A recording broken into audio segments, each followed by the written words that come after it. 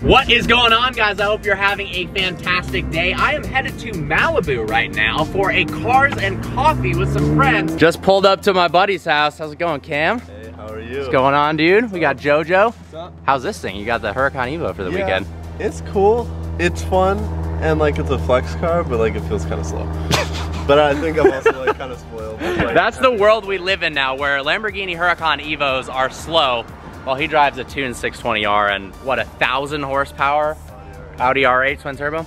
Not bad. All right, let's hit Malibu. In the car here with Joey on the way to Malibu, and he just pointed out that this car is actually better than Cam's 620R because it has a cup holder. So take that, dude. It doesn't fit anything though.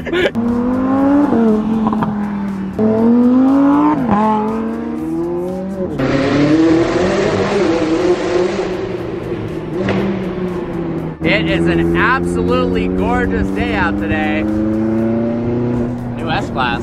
All right, how's this for the start to the show? A LaFerrari pulling up with a camera car Cullinan behind it. That is gorgeous.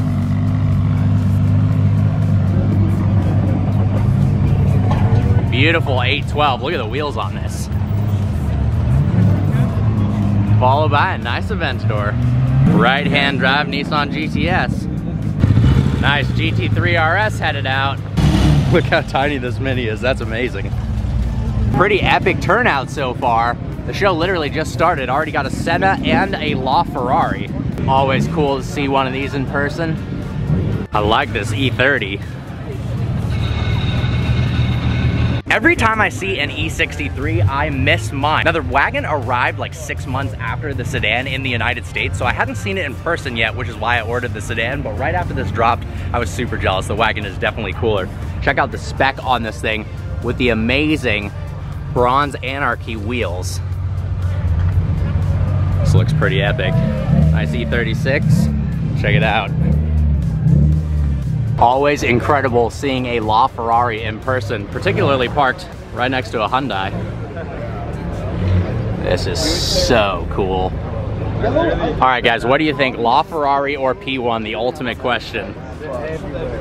Love this Porsche Speedster. The Porsche man, he likes it. Oh, look at the interior too. That is way cool. Wow. You should get one. Another 600 LT pulled up. Check out this wide body GTR. Look at the size of that wing. One of the absolute coolest cars here, 300 SL Roadster. That is absolutely gorgeous. Check out the purple color on this Evo Spider. I need to. Wow, that is stunning. Never seen, I've been doing this. Beautiful wide body 993. Nice slam Huracan. Oh, what's going on? Gintani twin turbo Evo. Epic Turbo F. And then look at this matte black SVJ.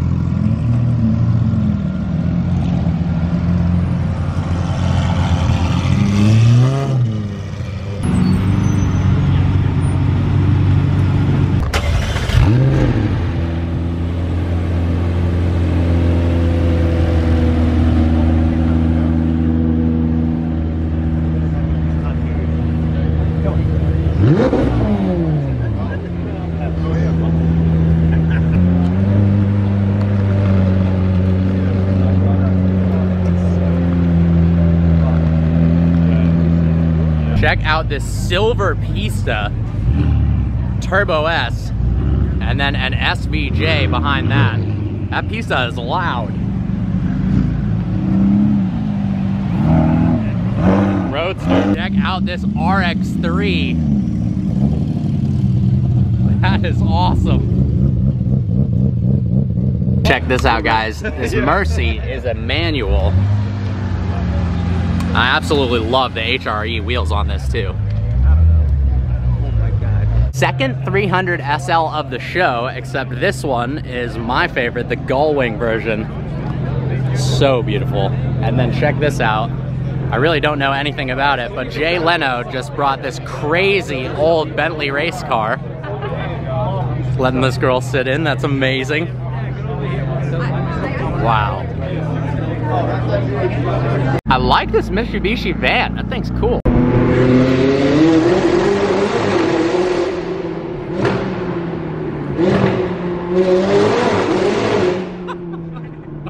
Headed back over the hill now. Pretty cool turnout at the show. Seeing that LaFerrari, multiple 300 SLs. Jay Leno pulled up, Matt Farah was there.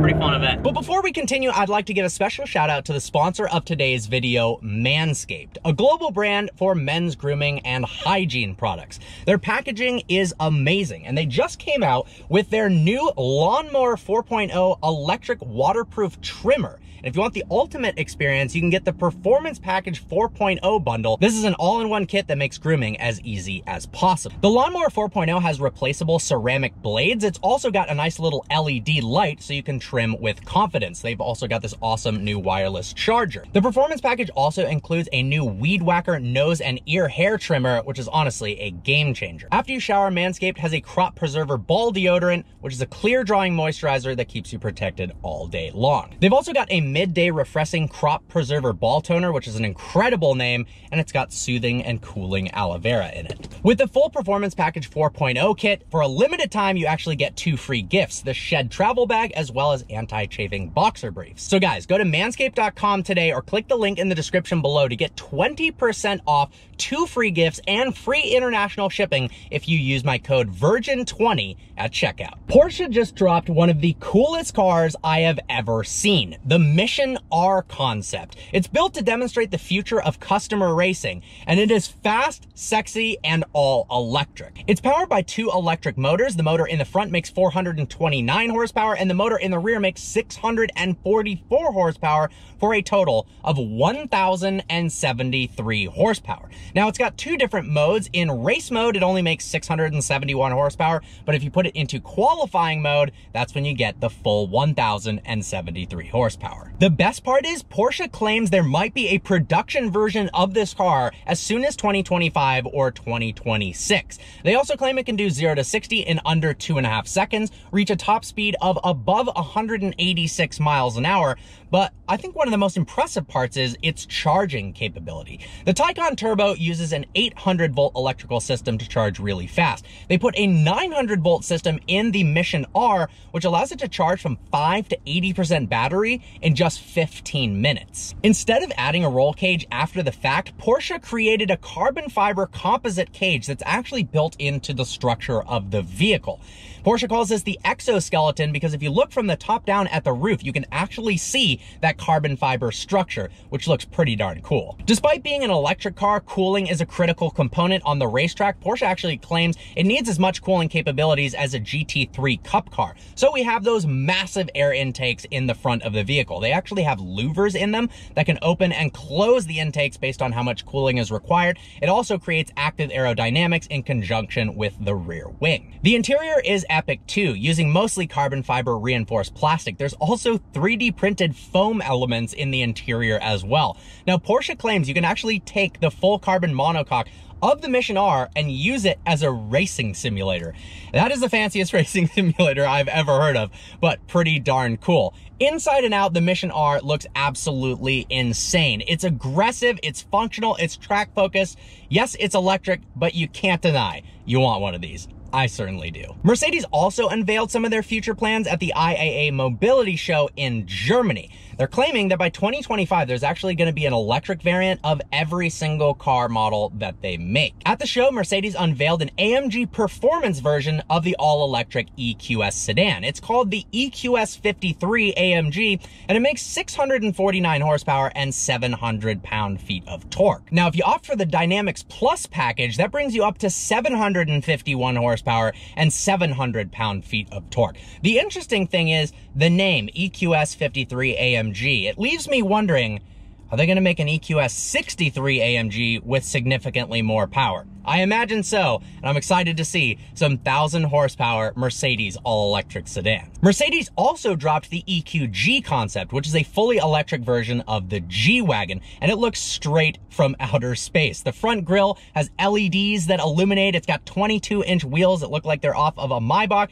and it's got 4 electric motors. Now, unfortunately, Mercedes hasn't given us any performance details yet, but they do say that it's pretty much production ready. So we are going to be seeing an electrified version of the G-Wagon relatively soon. Interestingly enough, on the back of the car, where you normally have that spare tire, they've actually made it square, and it's no longer for a spare tire, it's actually for storage if you want to put in extra charging cables, so on and so forth. Lastly, Mercedes unveiled the Mercedes Maybach EQS concept. It is a fully electrified Maybach EQS SUV that is absolutely stunning and also looks like it is straight out of the future. Having a fully electric luxury car makes a lot of sense. You want it to be quiet, you want it to be smooth, and electrification does all that and more. The interior of the Maybach concept is absolutely insane. I hope eventually they make a production version with an interior that looks like this, because it is out of this world. Now, don't get me wrong, it's extremely depressing that V12s and V10s are slowly being phased out, and eventually the world will probably be predominantly electric cars.